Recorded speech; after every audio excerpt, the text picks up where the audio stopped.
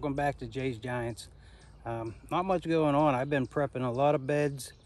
Been busy in the patch, taking care of my plants. I actually called one of my 2405 Gunstroms. I'm gonna get you guys in here, see what I got left, and take you for a quick walk around, see what I've been up to. Hey, let me turn this camera around.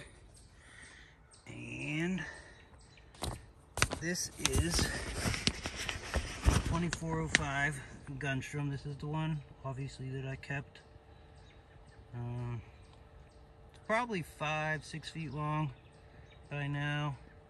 Secondaries are starting to grow. I say the longest one's probably maybe 8 inches, 6-8 inches.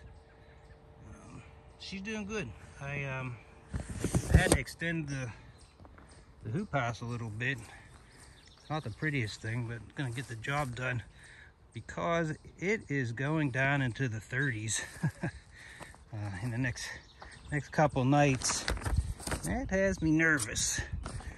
So I'm gonna button this hoop back up. You guys can take a look at my watermelon house.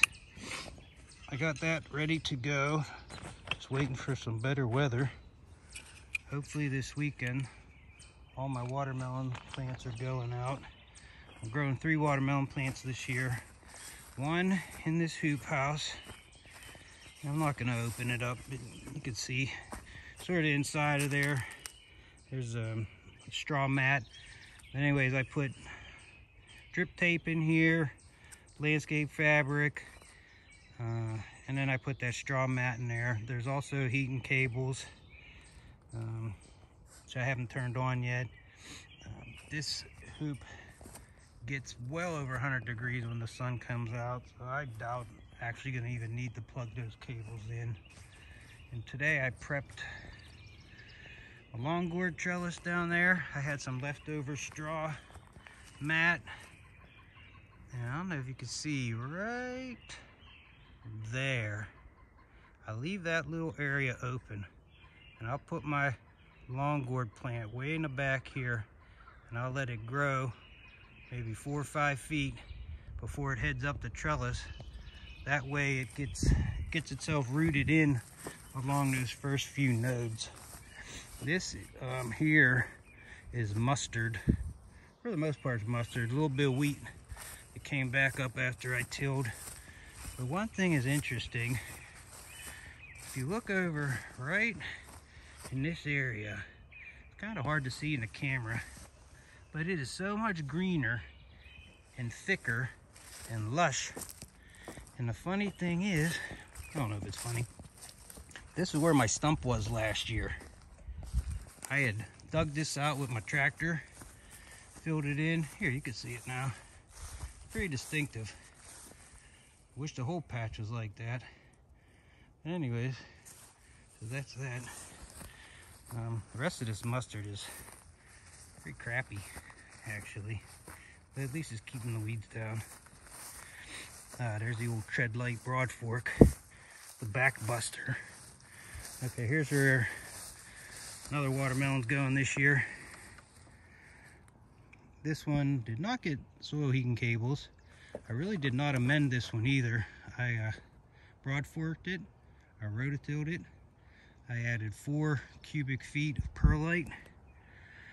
Actually, I did that before I rototilled. And then it got landscape fabric and the straw mat just today. So she is ready to go. Raised bed. I don't know what I'm growing here. Probably cucumbers for my wife. Still got filled that up. Don't anybody laugh. These are my giant onions. I know they suck. I don't know what I'm doing. That one's pretty decent. Hope it'll get bigger. Alright, give me a second. You guys know I gotta walk all over the place because I got my garden spread all over the yard.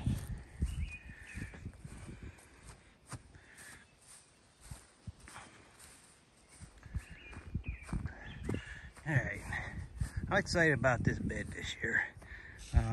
Actually, this spot. Right here, watermelon number 3.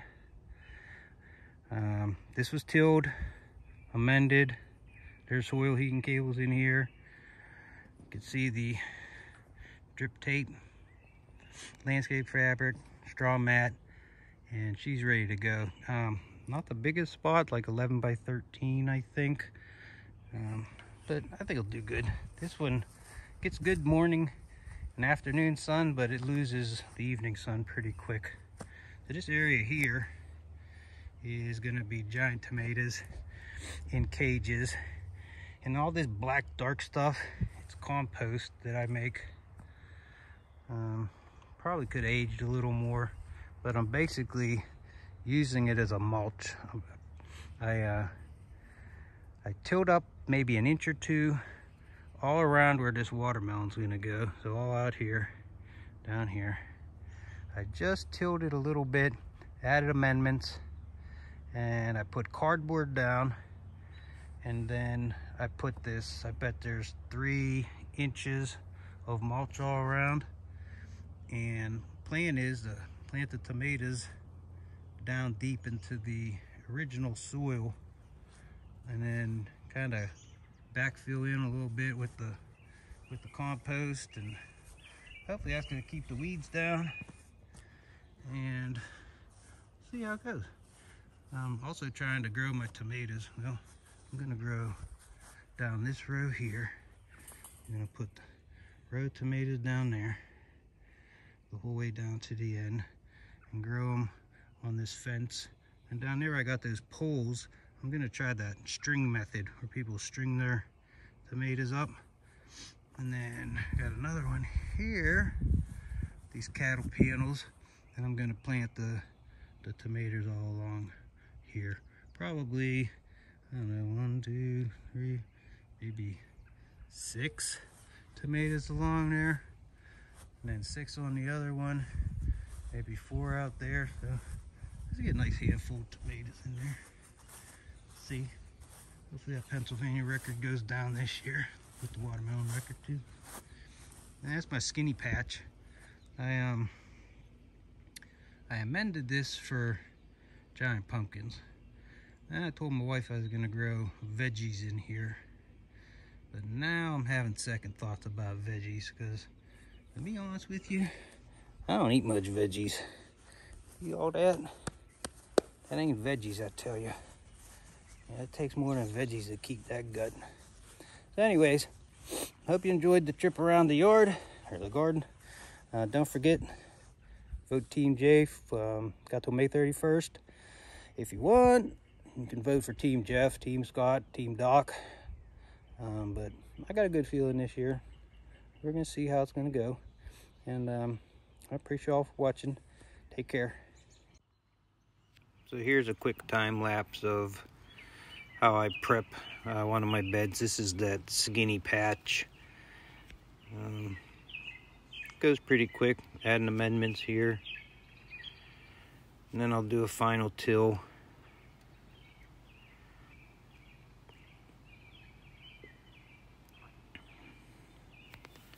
And then next I'm just going to show some of the watermelon beds. This is the one I prepped up today with the drip tape, landscape fabric, a straw mat, and this is my lawn gourd trellis. Thanks for watching.